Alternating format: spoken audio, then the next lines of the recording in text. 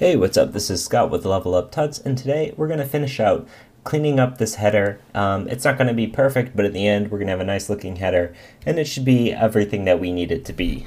So, first thing we want to do is I want to get into editing the search. I don't really like this, that it has this visible label here.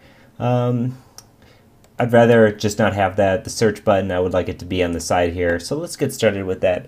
And in fact, I'm actually going to leave the label on the search bar. I'm just going to display none for now. We could get into the template itself and change that, but I think that label might be useful in the structure of our document because this is an input.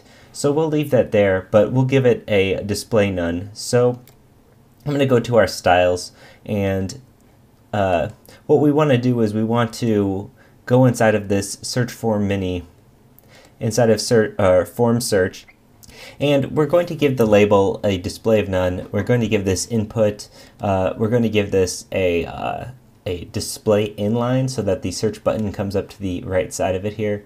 So let's copy some things out of here. So I'm going to say that the search bar that's inside of our quick access, so here's our CSS right here. Let's go down here, and I'm going to say quick access, just say search bar. It's good to comment your CSS so you know if other people are looking at your code, it's nice and easy to figure out what it is, so they don't have to do all this investigative work to sort of figure out what your form is. And then I'm going to grab this form search. So form search, and the first thing we want to do is hide that label.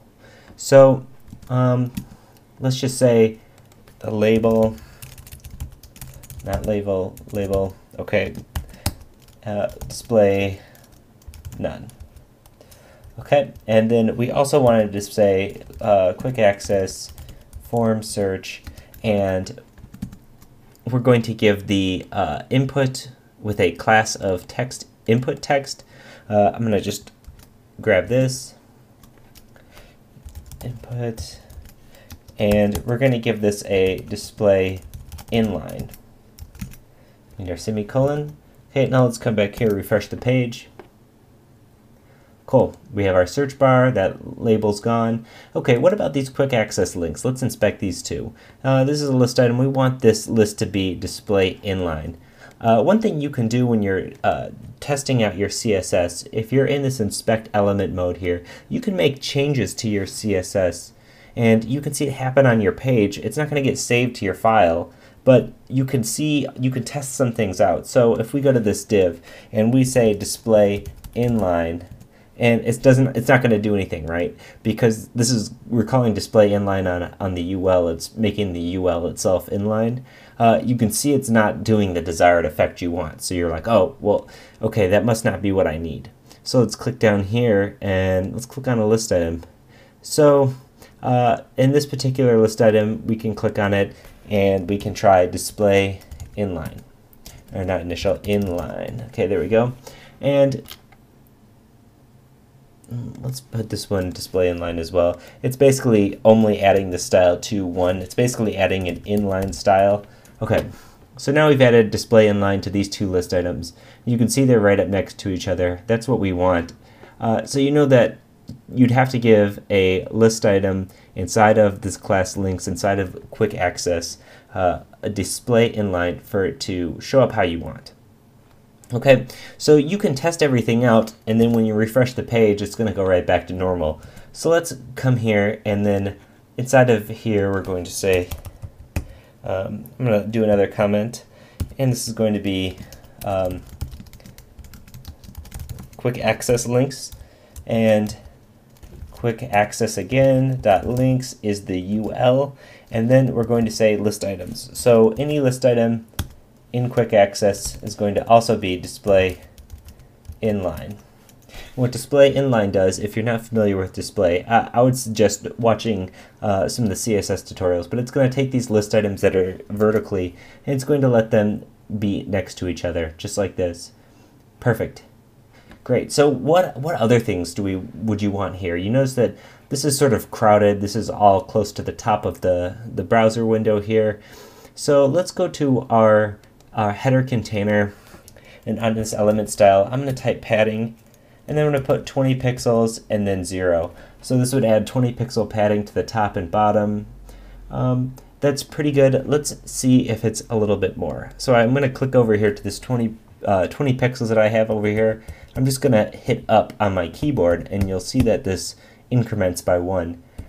So if I go all the way up to 40, that's a bit large. I do like the space at the top though, so I'm going to add 40 padding to the top, then 0 for left and right, then 20 pixels to the bottom, just like this.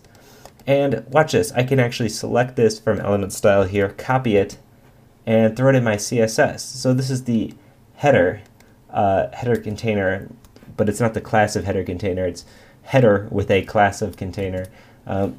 So we'll just say header.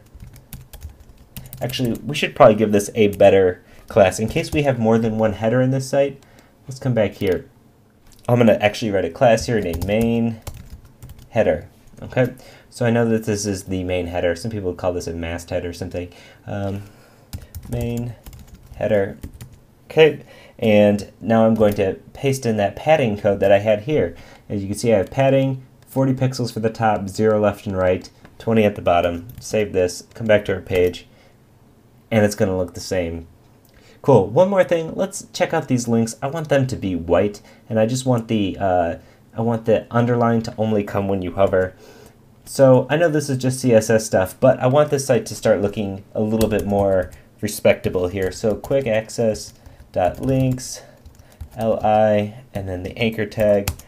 This needs to have a color of white and a text decoration of none. And I'm going to add one more class, and it's going to be quick access dot links. It's so funny, I'm not used to writing CSS because I've been writing Sass for so long, and I would highly suggest checking out one of our Sass courses if you've done CSS or you know CSS, because it's so much more efficient to write. In fact, I'm writing all this. You wouldn't have to write half this stuff if I was doing Sass, but for the sake of these tutorials, I'm writing a normal CSS today. And here I'm just going to add a text decoration, underline, and so on hover, you're going to get this text decoration underline. And also, I want a little bit of space between these links. So on these list items, I just want a margin in between them. So I want a 0, and then we'll just say 5 pixels on the left and right. I'll refresh this. Okay, it's a little bit better. They're now too far apart. Let's check this out, see how wide they need to be.